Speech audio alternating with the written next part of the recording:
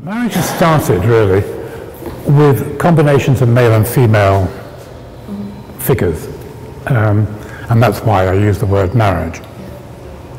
And I found that the marriage between male and female was very, I don't know what the word is, it made them very, very vulnerable. You could identify with them. Somehow the original images feel distant. You don't feel a connection with that person. You sometimes recognize them, you recognize the type or something like that. But the moment you start to combine them in this way, I felt they became more human, you could identify with them in some ways. And so the marriage series emerged out of this idea of them, this identification with a persona that was completely invented. But as the series developed, a slightly comic dimension started to emerge, firstly with things like this, and then much more extremely with these. And then when I'd run out completely of Head and Shoulders, totally, there were no more that I could use. My stock had run out, and I'd been left with a large quantity of three-quarter views, which I didn't think I could use. And the reason I didn't think I could use them was because they seemed comic. They seemed to be parodied in a way. And so I called this series, as it emerged into the three-quarter view, Betrayals. And the reason that I called them, I thought, well, betrayal comes after marriage, in a very cynical way. But also, transsexuals are said to be betrayed by their hands. And this is where hand gesture comes into it. It's a strange image, yes. And there is a comic dimension, but I think it's also quite tragic, too. There is a pathos, I think, in all of them. In fact, I think that's what conjoins the whole set, is that there is a strange pathos about them all. For a while, they all became very thin, you know, like Giacometti or something. At other times, it was all to do with the hand. Sometimes it's to do with aligning the mouth, the teeth, sometimes with the eye.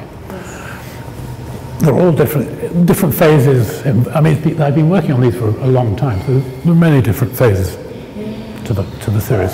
I like that idea of, somehow because of the idea, again, of the mask, in a way, that somehow by thinning the head, you remove the idea of the substantiality of the person, and it becomes just about the image, really. The image liberated from that persona. But it's gone through all sorts of phases. I mean, I've even gone through a phase where I've made them very fat, and the opposite, so they become big and gross. But there are none on show here. But some of the classic examples of traumatic images are images of the concentration camps in the Second World War, various ones, and there's always the one of the chien ingenue, cutting of the eye. And I was reading this student's dissertation, and I thought, oh, the next one's going to be chien ingenue, and I can't even look at the picture, you know, it disturbs me. I thought, isn't that strange? I can't look at it. I didn't ever consider myself in this, and I thought, yes, of course. That's why I'm always cutting things near eyes, because of the chien ingenue. It really freaked me out when I first saw that film. I wasn't prepared for it. I didn't even know it was going to happen. And it was probably the most shocking image I've ever seen. So I decided I would try to do a chien ingenue cut, exactly. So I blinded the man, and I called it Blind. In fact, I did several, but only that one worked. And then the others that didn't work, I found some in which I had doubles. So I didn't know whether you want to move around. Yeah. And this was the first. So I had these other blinds which weren't working. I don't know why they didn't work, but they didn't work. But it happened that I had two of them, and I just happened to put it like this. And it created this image of love to me, you know, like attraction, sexual attraction. It was a bit of a joke at first, but sort of disturbing joke in a way. And I feel that in a way, all of my work is this dialogue between the violence of the cut and a reparative dimension, a dimension of healing, you might say. I like to think the work is healing. just like in the portraits we were looking at before, the marriage series, I like to think that there is something you can feel an empathy for in those people, and that empathy, which is denied in the ordinary encounter with portraits, is a kind of healing process. It's a way of bridging subjectivities, myself, people who look at my work, or whatever, or between people in general. Yeah. I used to, when I hadn't got very much money, I used to worry about cutting a picture, because if I paid £5 for it, and you know my weekly income was £30, say, that was a lot of money. And I was I always used to do Xeroxes and various things before I made the actual cut. But gradually with time I began to realize that there's nothing lost. If I cut an image, it'll go, and it doesn't work, it goes into a box of bits of image, and all those bits are really valuable. And so even dismantling work, I tend to produce a lot of work, and then gradually the pieces lose interest for me until I'm left with maybe one or two. Maybe one. That's what this show is all the ones that are left that still haunt me in some way. In the 1920s or 30s, there were two sets of encyclopedia, one called Countries of the World, the other called Peoples of the World.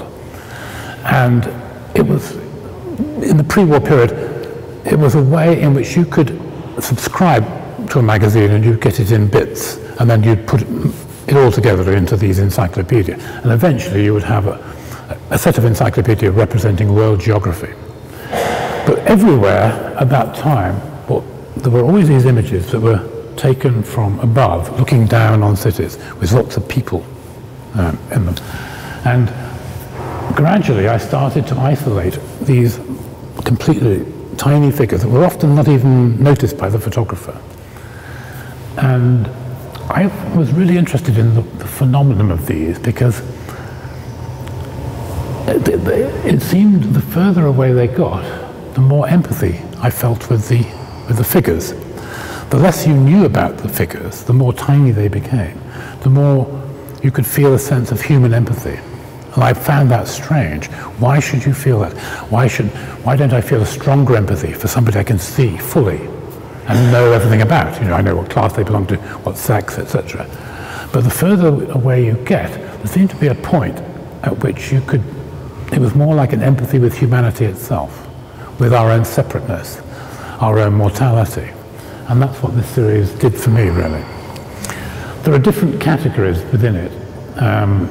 You know, sometimes I take a little part of the foreground of an image and make it look like there's some kind of narrative going on, somebody stalking somebody else, or somebody encountering somebody else. This is a little group here of people turning towards seeing the camera. So they all have different little ideas behind them, but in the end the universal thing is this relationship with the other, and with separation and with distance, I think. Yeah, this is kind of, interestingly, in the Whitechapel there were only two of these, just like there were only two nudes. There are many series that we haven't been able to represent very well. For example, the nudes over here, there's many, many of those. And there's many of the lost tracks using these, and there's lots of the Underworld series of that. But this one was slightly more comprehensive, and it's called The Bridge. There's a very famous short story by Franz Kafka called The Bridge, which was very influential. If you ever read the story of The Bridge by Franz Kafka, it corresponds almost exactly to a dream I had, which was very powerful, in which I was both going over a bridge and under a bridge. I was the bridge. Difficult to explain. But the actual series began with me collecting images of places that might have been a prototype for Franz Kafka's The Castle. I became obsessed by The Castle. It's a book I've never finished, actually. I've read it several times, but I always seem to never get to the end. It's not important. You know it's going to go on forever. There's no ending, really. And I started becoming interested in Prague Castle and the various other castles that were the prototype for the castle. So the series began with the title The Castle. But gradually, the most dominant motif was this intercutting between the top parts, the skies, of two photographs. If you see what I mean. So, for example, sky, sky, sky, sky. So that the intermediate space became a kind of bridge. And I thought of it as a sort of bridge between the world of life and death, all kinds of different metaphors for this. And it somehow resonated with this dream I had. And it was only later I discovered a short story by Kafka called The Bridge. And then I realized that that's what it was about, actually. But the focus of this show is very much on film and human beings, really, which I suppose is the center of my work.